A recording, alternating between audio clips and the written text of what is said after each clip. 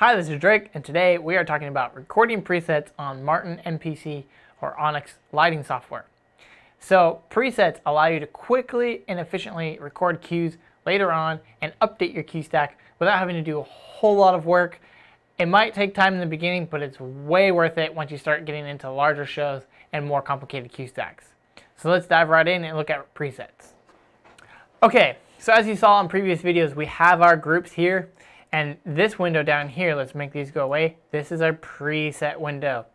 Now, these are the parameters that we can store of our presets. So we have intensity, number 1, pan tilt, color, gobos, beams, beam effects, and framing. Some of these have framing shutters just like old school Ecos do.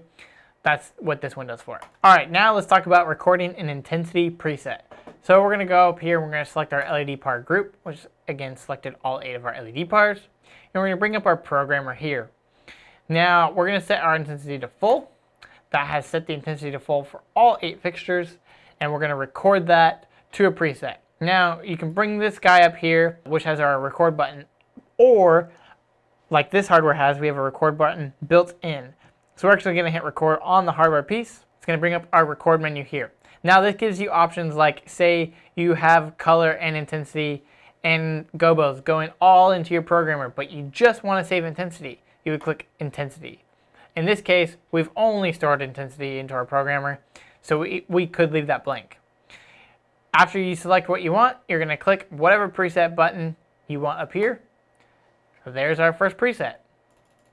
It's I1 because for intensity 1, and it's the first frame of our cell here, but we can always go edit that, and we can make this 100 or LED par 100 is a better name for it, so that way we know what 100% we're controlling. We can also select our Viper that we have patched in by clicking 9, go to intensity, full, record, store another preset there. So we can record presets for everything, not just intensity. So if we go to color here, and we select our LED pars again, let's go to color, and to show color you have to give it an intensity. So let's give it a full intensity. Let's go to color, and we're gonna make it red. Now we're gonna store the red color to our color bin. So we're gonna hit record, we're gonna hit color, so that way we're only recording color, and we're going to store it as preset 1. Clear, clear, clear, clears it out, edit, click it, LED, par red.